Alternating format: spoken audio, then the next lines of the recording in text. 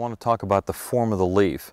And on this particular leaf, if we find the bud, which is right here at the base of this leaf and the base of this leaf, and if we go out on any one of these leaf stalks, we will find out that we are going to run into multiple leaflets. And so I'm going to twist this around and grab just one leaf.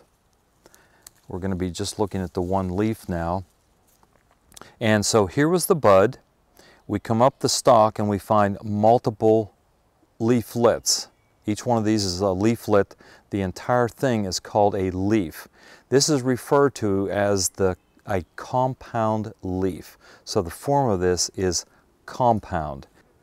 We are looking at the form of the leaf, and what we're doing is we find again the base of the leaf, which is at the bud, and so these are the buds right here at the base, and we go out on the stem of this leaf and we find out that we have a very simple leaf, which means it's made up of only one blade, and it's the most simplistic leaf I could possibly find for you to explain to you or to show you the form of a leaf being simple, only one blade.